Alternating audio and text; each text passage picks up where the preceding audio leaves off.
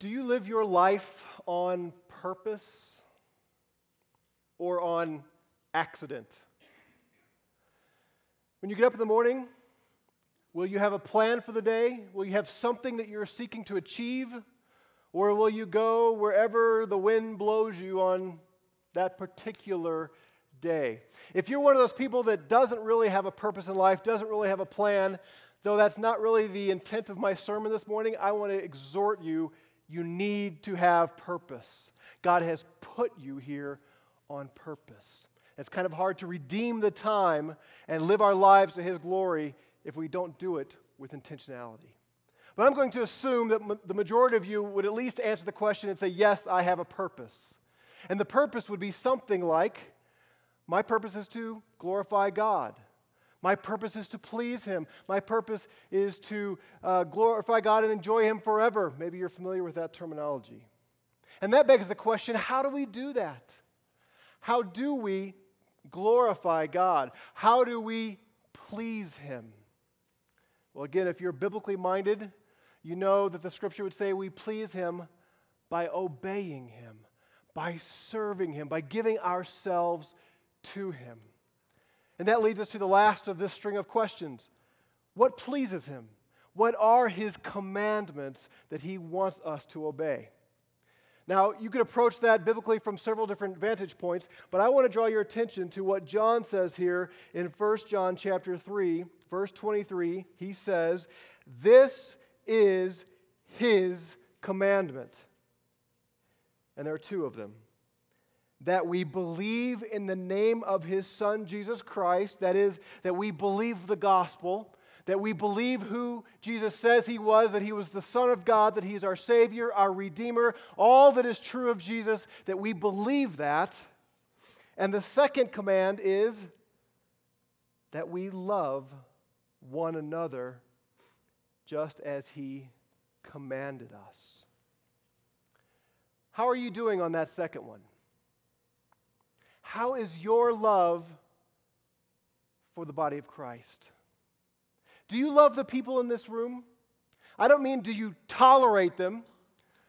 I don't mean do you wish them well and you live your life and they live their life and you're happy to come together on Sunday morning, but I'm asking, do you love them? Does your passion burn to edify, to build up, to care for, and come alongside the people in this room and other Christians? How does it show? How does your life indicate that you really love other believers? What percentage of your time would you say is spent on intentional love for other Christians? Is it a high percentage? When you come to a meeting like this meeting, or small groups, or women's Bible study, or any of a variety of other get-togethers, maybe just grabbing lunch with another believer, do you have those encounters? Do you approach those encounters with a specific intent to bless them, to love them, to encourage other people? Do you think as you're driving here for a meeting, how can I do that? How can I reach out to my brother or sister? How can I spur him or her on to love and good deeds? Does that ever enter your mind? Or if it does happen, does that happen sort of on accident or in a reaction to something? How about your conversations? How about your emails?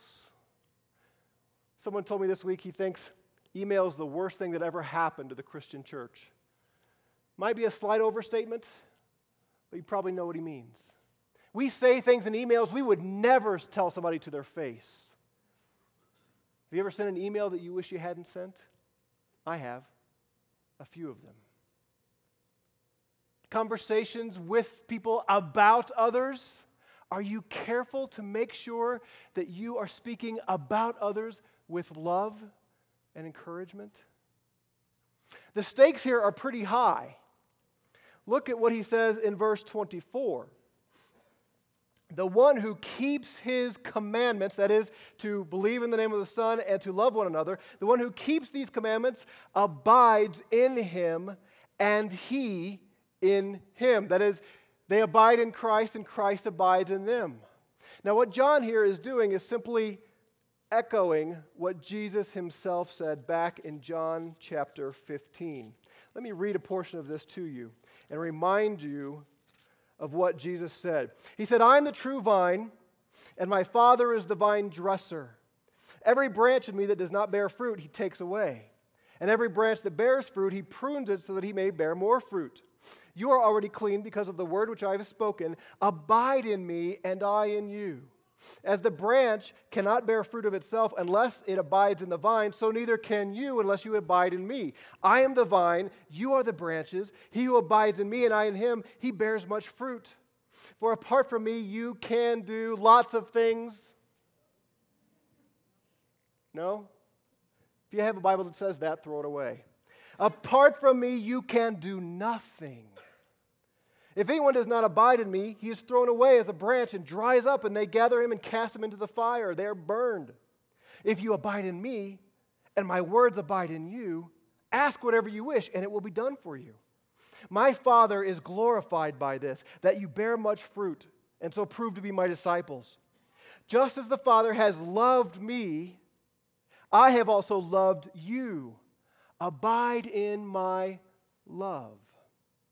If you keep my commandments, you will abide in my love, just as I have kept my Father's commandments and abide in his love. These things I have spoken to you so that my joy may be in you and that your joy may be full. This is my commandment, that you love one another." And then here's the hardest phrase of the whole thing: "just as I have loved you." He says, here's my commandment to you, disciples. You love each other in the same way, in comparison to how I have loved you. How did Jesus love them? Well, he says, greater love has no one than this, that one lays down his life for his friends. That's the standard, beloved. When he says love one another, he says, I'm telling you to love one another like I love you. I will give my life for you. And he did. Is our love for the people in this room, and I'm not talking about husbands and wives, I'm not talking about fathers to their children, I'm talking about for the greater family here, is our love for one another such that we would lay down our life for each other? That's the standard, and the stakes are high. He says, this is the one who abides in God, and God abides in him. He says back in 1 John now, at the end of verse 24, we know by this that he abides in us by the Spirit whom he has given us. What's the connection between the Spirit and this love? The Spirit produces that love. That's one of the fruit, right? It's the first one. Love, joy, peace, patience, and so on. If you love the body of Christ, it is evidence that you really have been changed by the Spirit of God. Look at what he says back earlier in verse 14. We know that we have passed out of death into life because we love the brethren. He who does not love abides in death. Did you catch that? How do you know you're a Christian? How do you know you truly have been forgiven, that you truly are a part of the elect? You love the church. That's what John says. You love the body of Christ. So much so that you would give your life for the body of Christ. If you don't have that kind of love for Christians, there's a reason to question your conversion. The stakes are high. So how you doing? What's the evidence like in your life? We need constant, repeated, daily reminders to love the body of Christ like this. Almost every morning, when my family gathers together around the kitchen table and we do our devotional time and things, almost every morning I pray this for my kids. I pray this for each other, for them. See, my kids, and I'm sure this is only true of me, but in my family, my kids don't always get along well. And sometimes, many times, quite often, okay, most of the time, they talk to each other in terms that are not always so loving and gentle. They say mean things, they tear each other down, they make fun of each other. Any of your other families ever experienced any of that maybe once in a while? I see a hand over there. Yes. At least he's honest. It doesn't ooze out of us to be kind and selfless in relationships.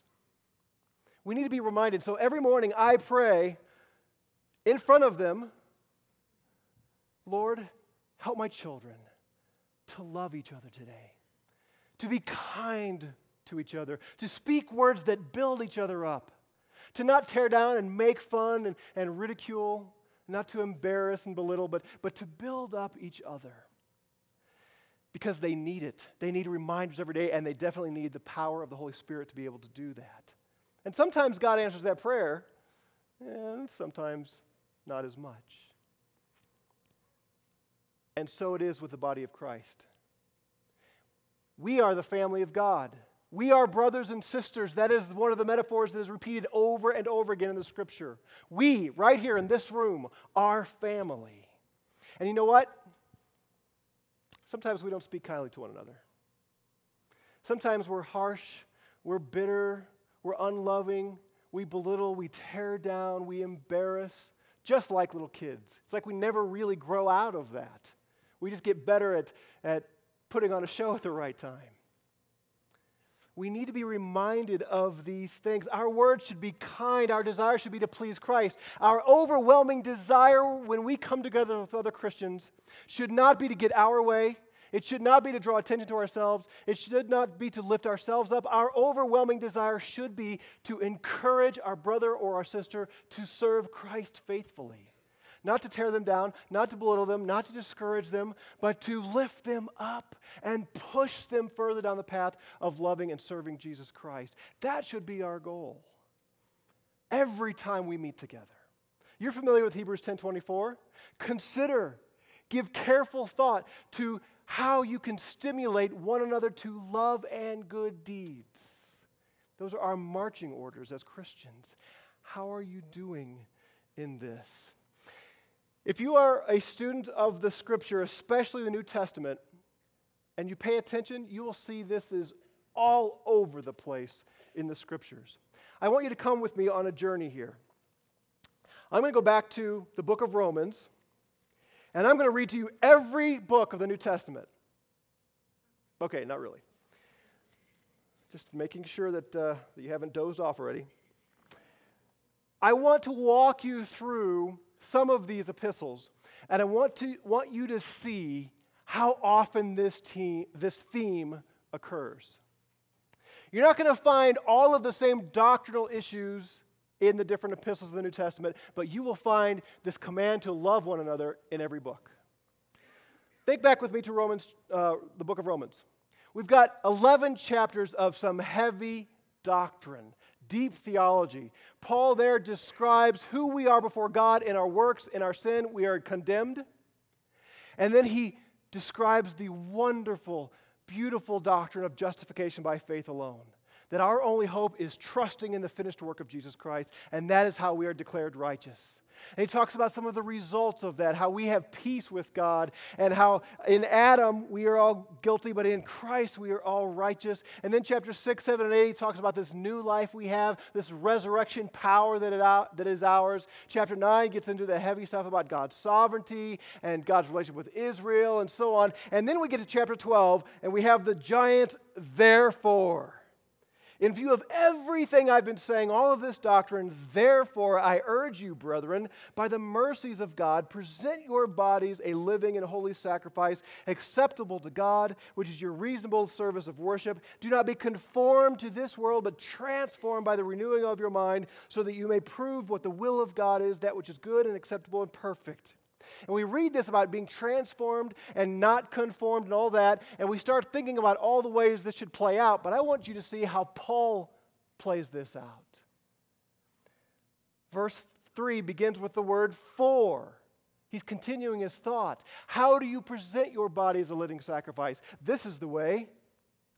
Through the grace given to me, I say to everyone among you not to think more highly of himself than he ought to think, but think so as to have sound judgment, as God has allotted to each a measure of faith.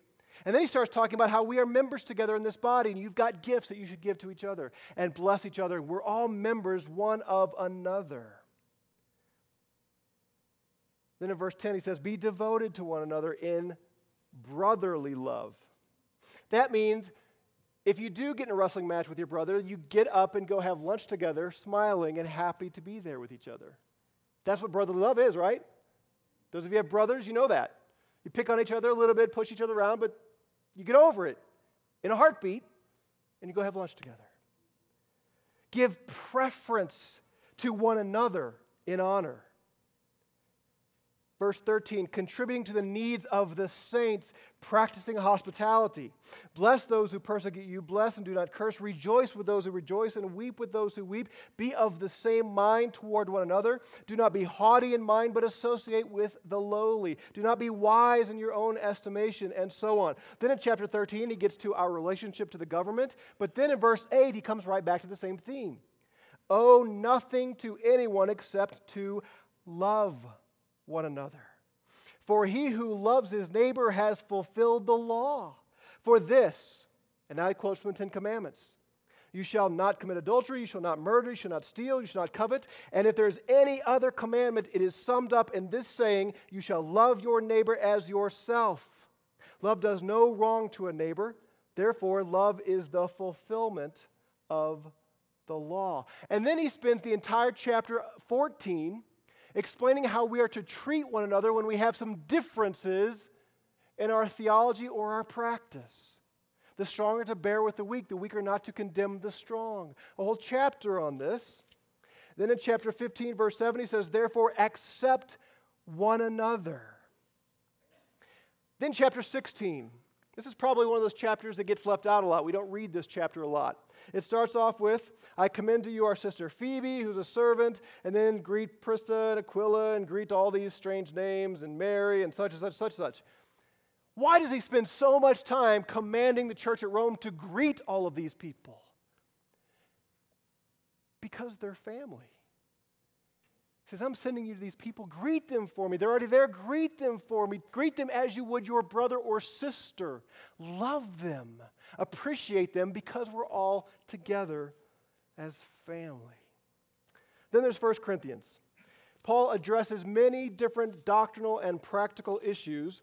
And then when he gets to chapter 12, he starts talking about spiritual gifts. And here's where he gives us this wonderful metaphor of we are all members of the same body, and we need each other. Do you realize you need everybody else in this room? I mean, you need them. He says, when one of us is hurting, we all hurt. When one is honored, we're all honored. Every one of you, I've told you this before, but it's worth repeating, every single one of you is a body part. I won't tell you which ones I think you are. I'll leave that to you and the Spirit of God. But you are a body part crucial to the well-being of the body. And you are to use your gifts to edify one another. And that chapter 12 leads, of course, into chapter 13. Thank you. I'm glad you're paying attention. It's the love chapter, right? Love is patient. Love is kind. It keeps no record of wrongs, and on and on and on. You always hear that at weddings. It's not a wedding chapter. The last thing Paul said about weddings and marriage in this book was, don't get married. He is saying, love one another in the body. Build each other up. Look at chapter 14, verse 1. Pursue love, yet earnestly desire spiritual gifts, but especially that you may prophesy. For one who speaks in a tongue, that is a different language, does not speak to men, but to God, for no one understands. But in his spirit he speaks mysteries. But one who prophesies speaks to men for edification, exhortation, and consolation. He says, pursue gifts, but pursue that you can prophesy so you can build each other up.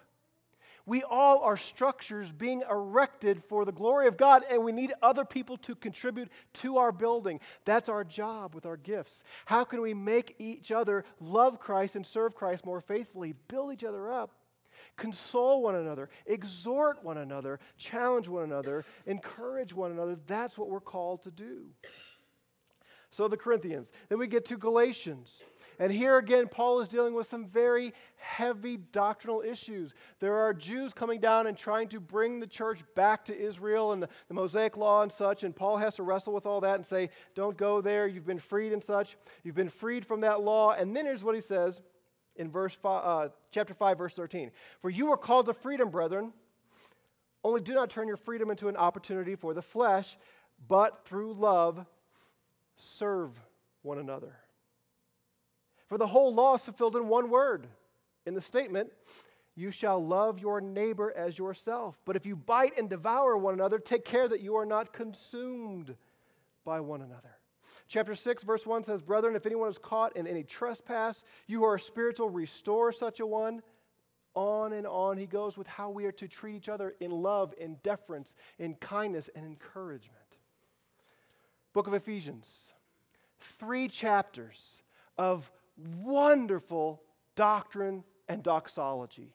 God's election, God's grace, God's promises, all that He has done. You were dead in sin, but God has made you alive. All the mystery of Israel and the church and all that. And then chapter 4, another therefore. Therefore, I, the prisoner of the Lord, implore you to walk in a manner worthy of the calling with which you have been called. How do you do that? With all humility and gentleness, with patience, showing tolerance for one another in love, being diligent to preserve the unity of the Spirit in the bond of peace. He gets into some other things, and he comes right back to the theme in verse 26. Be angry and do not sin. Do not let the sun go down on your anger. Do not let the devil get an opportunity. He who steals must steal no longer, but rather he must labor, performing with his own hands what is good, so that we will have something to share with the one who has need. Let no unwholesome word proceed from your mouth, but only such a word as is good for edification, for building up, according to the need of the moment, so that it will give grace to those who hear. Do not grieve the Holy Spirit of God, by whom you were sealed for the day of redemption. Let all bitterness and wrath and anger and clamor and slander be put away from you, along with all malice. Be kind to one another, tender-hearted, forgiving each other, just as God in Christ has also forgiven you. Therefore, be imitators of God as beloved children, and walk in love. And on he goes. Philippians chapter 2. Therefore, if there is any encouragement in Christ, if there's any consolation of love, if there's any fellowship of the Spirit, if any affection and compassion, make my joy complete, says the apostle, by being of the same mind, maintaining the same love, united in spirit, intent on one purpose. Do nothing from selfishness or empty conceit, but with humility of mind, regard one another as more important than yourself. Do not merely look out for your own personal interests, but also for the interests of others. Have this attitude in yourselves, which was also in Christ Jesus, who, although he existed in the form of God, did not regard equality with God to be grasped. He emptied himself, taking the form of a bondservant, being made in the likeness of man. His purpose was to serve others, to bless others, to build up others, and he gave himself to this very end. Colossians. The children of the Gaylor family read some of this already. Chapter 3, verse 12. So as those who have been chosen of God, holy and beloved, put on a heart of compassion, kindness, humility, gentleness, patience, bearing with one another, forgiving each other, whoever has a complaint against anyone, just as the Lord forgave you, so also should you. Beyond all these things, put on love, which is the perfect bond of unity. And on, same things in 1st, 2nd Thessalonians and Timothy. Hebrews, we'll come back to that in a couple of weeks. 1 Peter, let me highlight a couple verses here in 1 Peter. Chapter 1, verse 22 says, since you have in obedience to the truth purified your souls for a sincere love of the brethren, fervently love one another from the heart. And then chapter 4, verse 8 says, above all, keep fervent in your love for one another, because love covers a multitude of sins. Now I want you to see what he said in verse 7. The end of all things is near. Therefore be of sound judgment and sober for the purpose of prayer. This is a big statement. The end is coming. Think well and pray. But then he says, above all, above what I've been saying, above even the sober judgment of the return of Christ and prayer, above all, keep fervent in your love. Don't just tolerate. Don't just wish each other well. Have a passion to love the body of Christ. Above all, he says. In 2 Peter, in the first chapter, one of the fruit that we bear that proves our election is loving one another. And then if you've studied 1 John, you know this is one of the major themes woven throughout the book. If you say you love Christ, but you don't love your brother, you're a liar and the truth is not in you.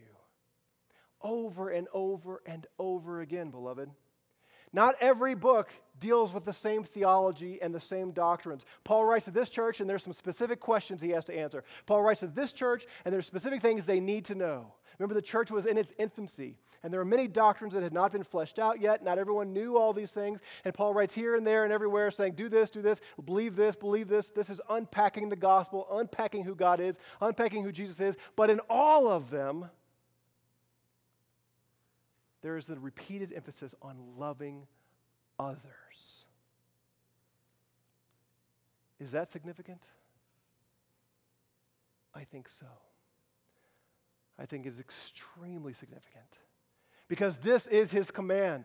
Believe on the Lord Jesus Christ and love one another. That's how you abide in Christ, by loving his people. We don't always do this, do we? Just like in our families at home, our broader family, it's not always natural for us to put each other ahead of ourselves. We have to be told, we have to be reminded, we have to be exhorted over and over again. There's a flip side of this. One of the reasons God wants us to build each other up is because we all need to be built. Every one of us. We are construction projects that are still under construction. We have not been made complete yet. We don't love others like we should. We don't believe as strongly as we should. And we need to be building each other up because we all need to be built. Isolation and getting off by yourself is a sure way to fail. God has put us in community. He's put us in a body with different body parts. He's put us in a building where we're all building on top of one another. He's put us in a family with brothers and sisters. All these metaphors conveying the fact that we are intertwined and we need each other. You need the people in this room. I need the people in the room. You need me. I need you. If we pull away and get by ourselves, we're in great danger zone.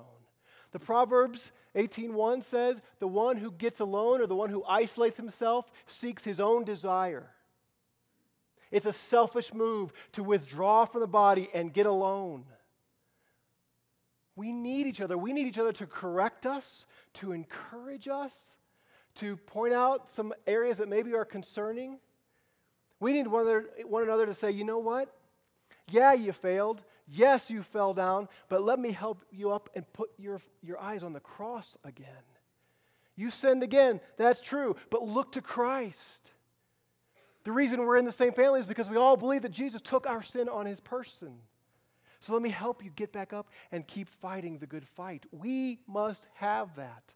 We start walking with the wrong crowd, bad company corrupts good morals, the scripture says. We need to walk with the wise. We need to walk with those who will help us in our journey. We all need to be built. And we need each other to do the building. God has provided means for this building up. He's given us shepherds. We've been talking about that recently. He's given us elders to oversee, to teach, and to exhort. But he's also given us one another. Every one of us has a role to play in building up the body of Christ. You are a builder. Are you intentional in building? Beloved, let me just say this very candidly. You cannot come here on Sunday morning. You cannot come here and sit side by side facing me and do the kind of work that is required to build each other up. Now, you might be able to encourage one another a little bit, passing in the hall. You might be able to look around and say, let's sing together, let's praise the Lord together.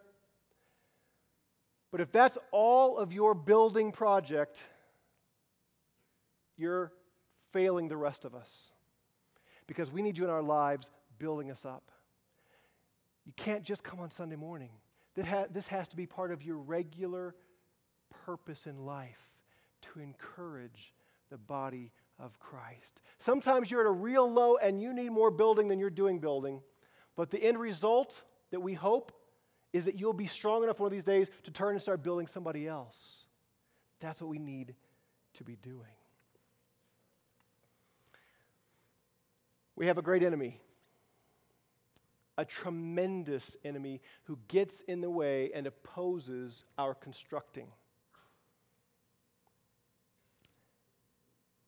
The big enemy we have is ourself. The thing that keeps you and me from loving others and from building up others more than anything else is right here. We spend a lot of time protecting ourselves, defending ourselves, being by ourselves, worrying about ourselves. And as long as we've got our eyes focused on ourselves, we cannot be focused on somebody else. We've got to constantly fight the battle of the self and look to bless others and be a benefit to others. And the problem is, we call ourselves by the name of the one who gave himself for the good of others. It must not remain that way. We must look to how we can build each other up.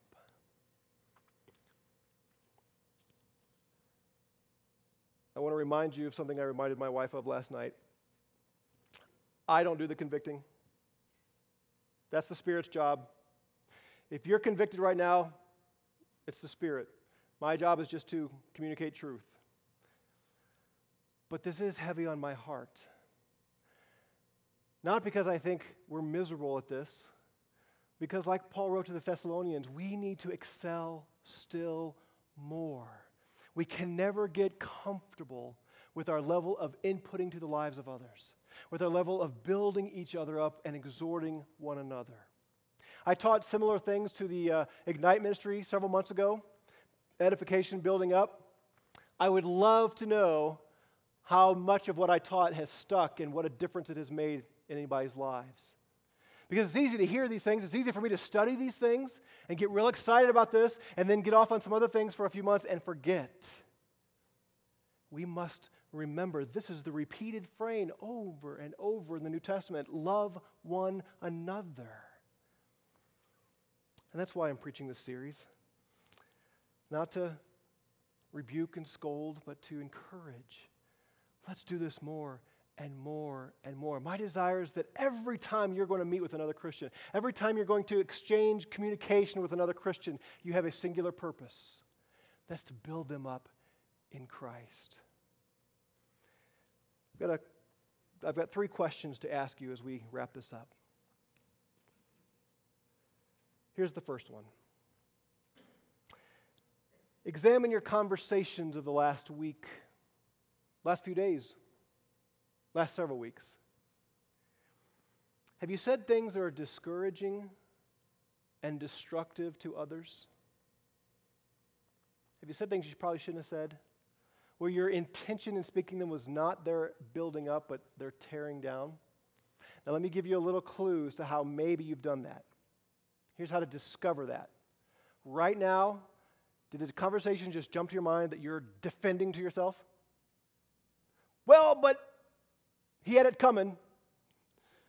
Well, but maybe, just maybe, not all the time, but maybe the instant conversation that comes to mind that you're now defending indicates your intentions were not entirely selfless. Think about it. Have there been conversations that were not intended to build up others? Number 2, are you committed to the people of this body, or are you committed to the things you like here?